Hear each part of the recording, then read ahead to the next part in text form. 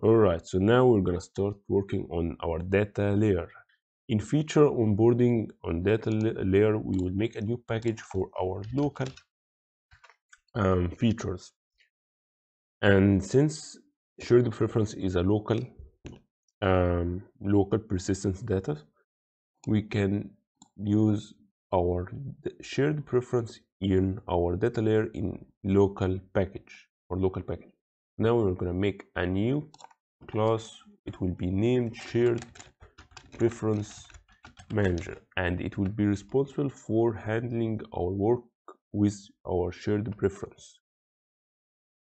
And we will figure out how it will look like next.